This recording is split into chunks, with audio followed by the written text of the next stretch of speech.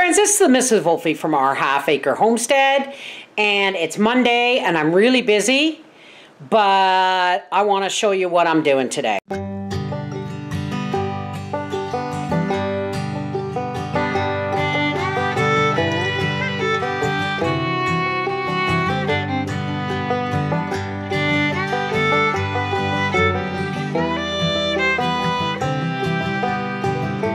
First off, let's look at the garden. Look at this. Look at my cabbages. And look at the peppers since they've been put in here. Even the tomatoes are doing amazingly well. These are my Spanish onions and they're doing really well. And even my leeks have perked up. So yeah, garden's doing really, really well. You don't need another update yet. This is your update for the garden. Our bread is rising. And I'm going to make smothered pork chops for supper. Let's do that. Okay, so right here is dehydrated potato slices. I just covered them in boiling water and I've been letting them soak. We have sliced mushrooms, canned mushroom soup. Since we have it, we're going to use fresh carrots and fresh celery and onions. Let's get started. Alrighty.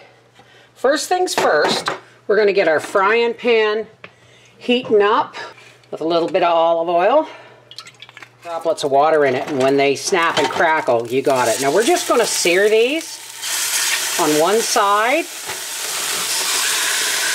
and then the other while we do our vegetables here.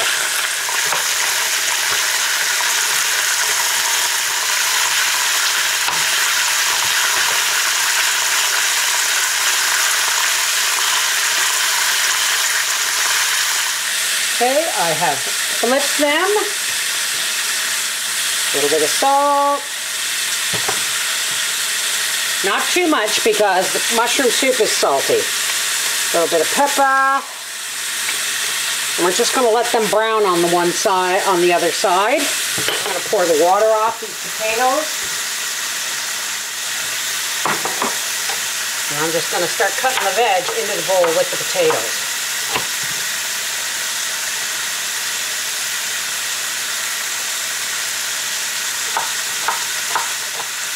Now it's almost 3 in the afternoon, so I've got to put my crock pot on high to have this done for 6 o'clock. But the potatoes are cooked, the vegetables are raw.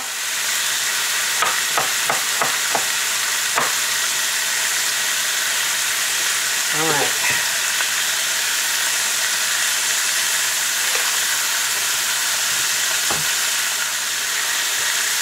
And I'm going to peel and cut up the carrots and celery and put it in the strainer.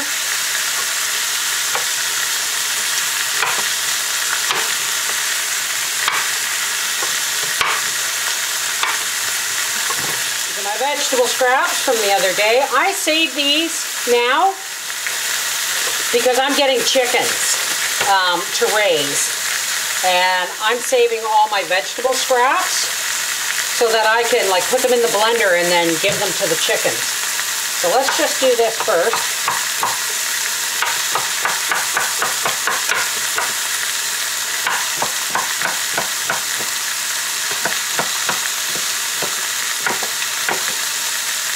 Get them in there.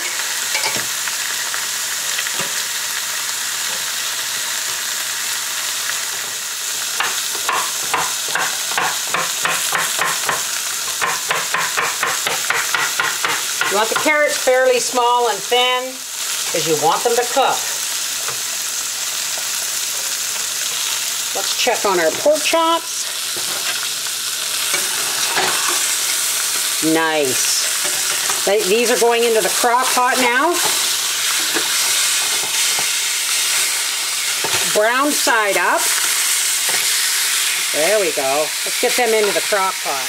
All right, we're going to get these. Lay these down, line them up in the bottom of the crock pot.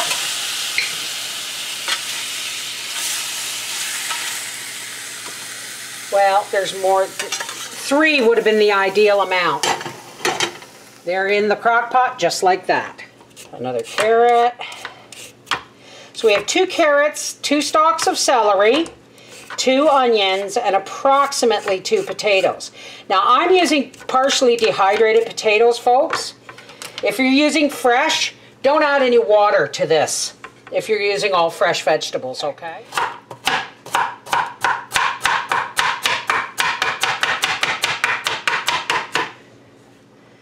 That was close to my finger.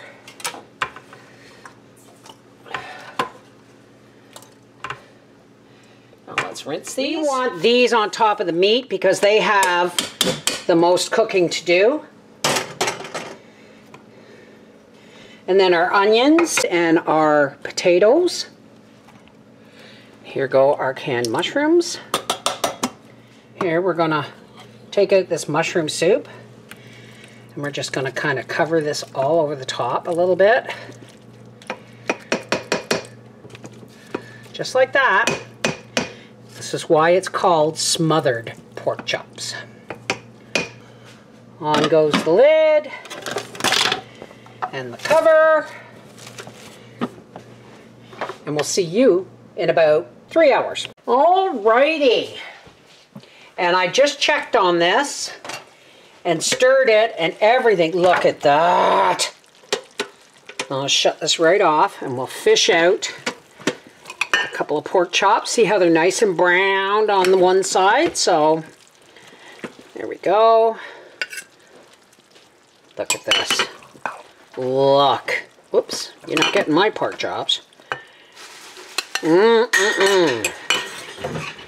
is a reason they call this smothered pork chops, folks.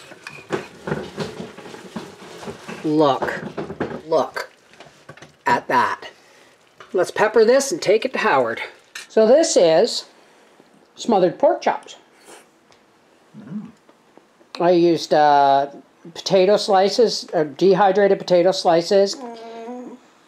Oh, you. Seriously, Goo? Carrots, celery, mushrooms, mushroom soup, and it's not too salty because the vegetables gave off their own juice. Very good. Are you going to share? Of course. What do you say, Grace? Thanks, honey. This is the Mrs. Wolfie from our half-acre homestead saying, that's food that really schmecks, right? You see that coming back? Smothered pork chops, exactly as it sounds, but twice as delicious as it looks. Take care, God bless.